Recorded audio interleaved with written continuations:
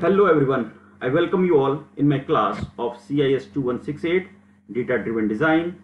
This is part 3rd of page hit analysis, and I strongly believe that you all have completed part 1 and part 2 of page hit analysis successfully. This is Dr. Harimon Pandey from the Department of Computer Science, and my email ID is given here. We'll start this session by taking a quick look on the topics which we have covered in part number 1 and part number 2. As far as part number 1 is concerned, we completed 2 topics. The first one was web analytics and the second one was data sources. So if you remember, all in all, we discussed about 4 different data sources in part number 1. Part number 2 was focused on log analysis and log data. The focus of this particular session is on the following. So here in this session, we are interested in reading log data, processing the log data to generate the output and to create the plots, and we will implement Python program to perform reading and processing of log data. This is part 3rd of page hit analysis, and this part is further divided into part number 1 and part number 2. This is part 1 of part 3, and it is focused on only reading the log data using Python code. The aim and objectives for this session is shown in the next slide. As mentioned earlier, the focus of week 2 session is on working with page hit analysis, and 3 objectives have been framed here: reading the log data, processing the log data, and visualizing the results. This is first part of part 3, and it is focused on the first objective, that is reading log data. In the next slide, I have presented a block diagram to understand the steps we use for log analysis. So this slide presents the steps one need to follow for log analysis. All in all, we will discuss 4 different steps to perform log analysis. So here we go. The first step is read one entry from the log file. As I said, suppose you have log file, the structure is like this. So it has multiple entries, E1 to En. So the first step is reading log entry. So that is E1, E2, reading E1, E2, En. Step number 2 is on splitting fields, splitting the entries into fields. So what we'll do, we'll split this individual entry into fields.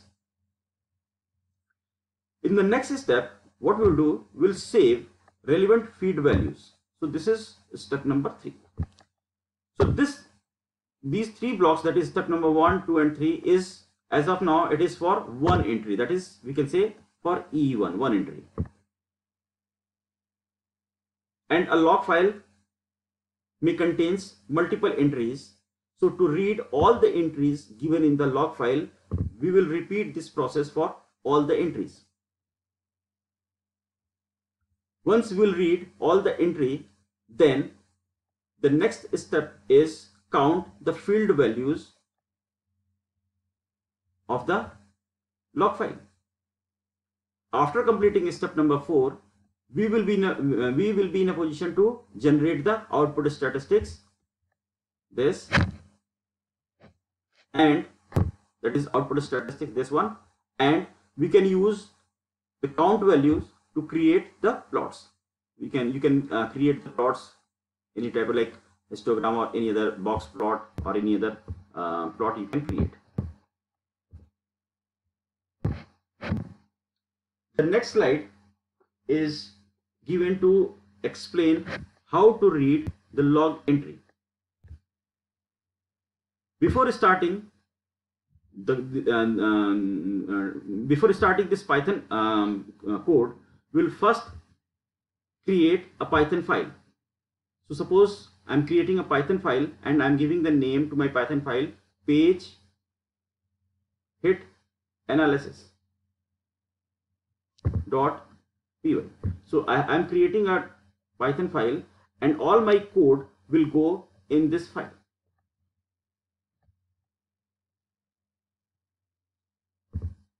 The first step, since this session is on page hit analysis, so for the page hit analysis, the first step is load the log data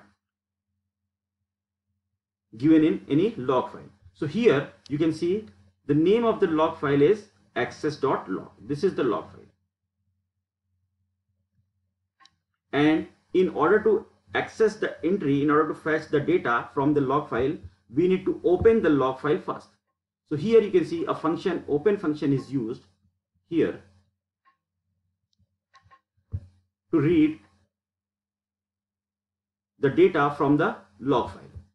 So here this open function is performing read operation. We can use the same open function to perform a write operation also.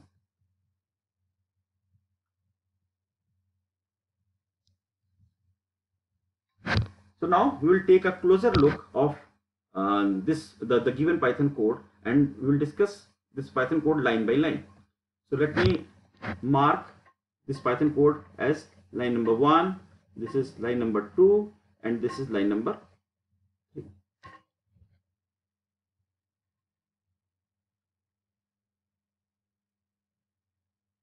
The statement, two statements, that is line number 2, first is statement and second instruction is given in line number 3. Both these, that is for loop and hash process line, is in the block of with. So here with and as are, these two are the keywords of Python program, and this in is a variable and it is used here to access data from the file.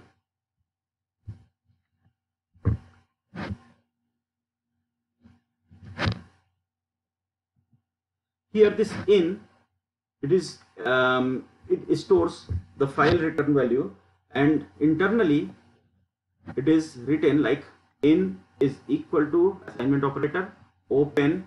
This open is the function with argument, and here as an argument will pass the log file. So whatever this open function will return, it will be stored in this.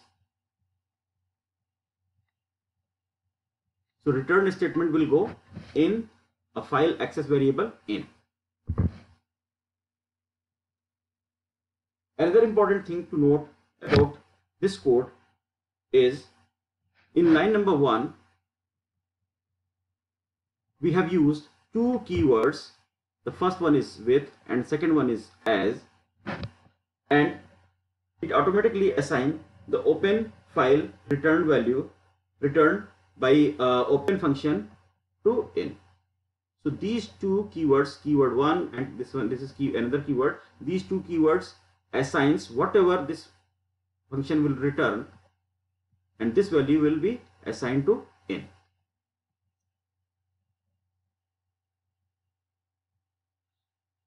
This Python code has additional advantage that when the code inside the with block, so the code inside the with block is these two lines, for and process line,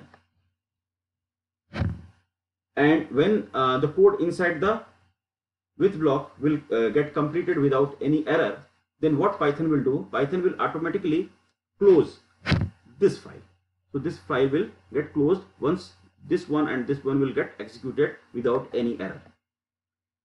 And why we are closing this? Because we want to ensure that we have no leftover open file. Now we will see what is given inside the with. So inside with we have two lines, line number 1 and line number 2.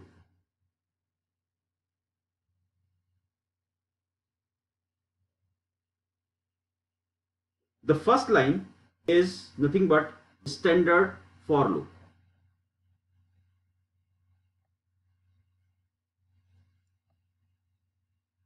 And it is used to loop over. So one elegant thing about Python is that it reuse the same structure and hides a lot of the complexity. So here you can see this for loop is very simple to understand. If you are using the for loop in any other language like C or C++, then you need to specify from where to start, from where to close, and how you will how you will perform increment or decrement. For example, if you are using a for loop in C or C++ or in Java, it will be like for I is equal to 0, I is less than or equal to 100, I plus plus or I minus minus. So this I is nothing but the loop variable, and here in this Python code this in is nothing but the loop variable. It is the beauty of Python that instead of specifying the looping statement like this, Python supports a very simple looping statement. So here most of the instructions are hidden to reduce the complexity. That is the reason Python is very popular these days.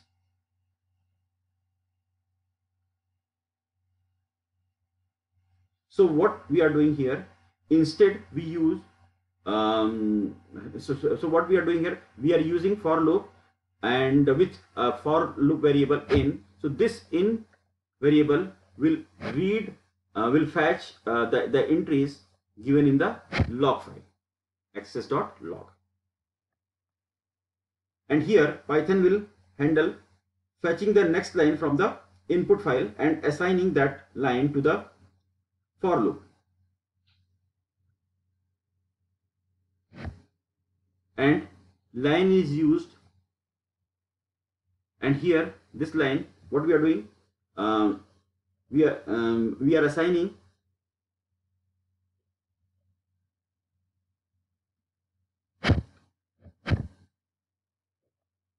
the entry